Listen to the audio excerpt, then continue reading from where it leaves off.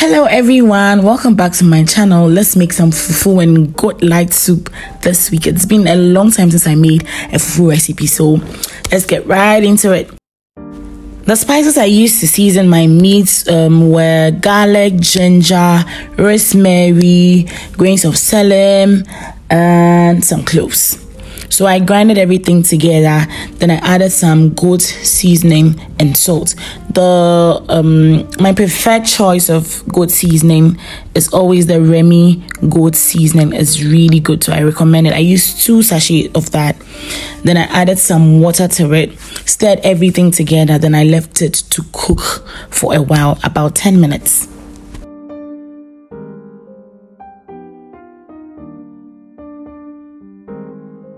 As you know, light soup is one of the simplest soups that you can make, and this is no exception. Okay, once you season your meat, you're adding the vegetables, blending, adding it back. That is all. Very simple to make. Okay, you just have to build the flavor so you end up with tasty soup.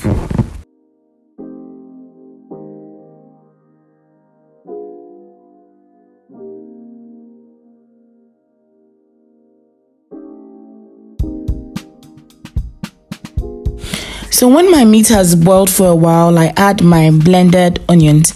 I like to do blend it freshly and add it to the soup. I am not one to cook my onions to add to my soup. I find that it's more flavorful that way. That's just me, okay? So do it to your discretion. Then I add some tomato puree. I'm going to stir everything together. That's like the base of the soup, okay? Just stir everything together. Leave it to cook for about 5 minutes. Then I'll come and add my next set of ingredients. Okay, so it's time to add the vegetables. I added 5 tomatoes and then 4 garden eggs. And then a handful of peppers. Use the peppers to your discretion, okay? I'm going to let this cook with the meat. And then when it's cooked, I'll come back, take it out, and then blend. You can blend this or you can grind this and then add it back to the pot of soup.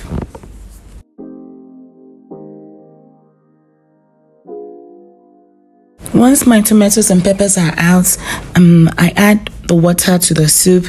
Please use your discretion. If you like your soup light, you can add a lot of water. I don't like watery soup, so I always I'm careful with the amount of water I put in my soup. So I've blended the tomatoes and peppers here. I'm adding it back in, okay?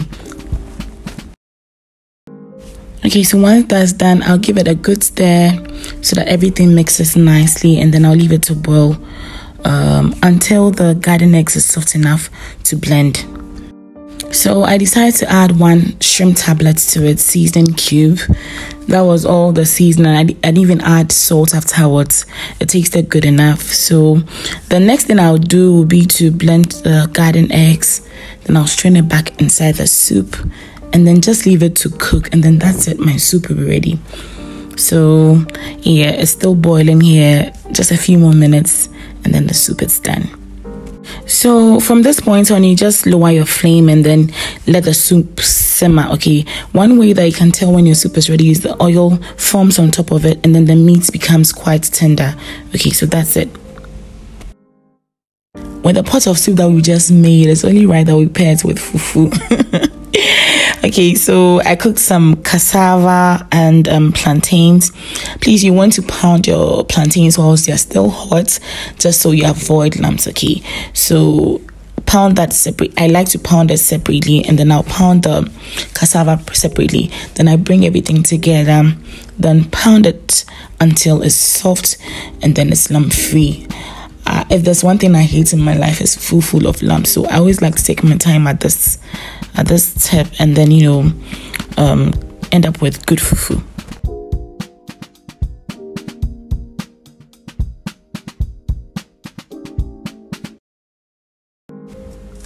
My fufu is all done here, and it's time to serve.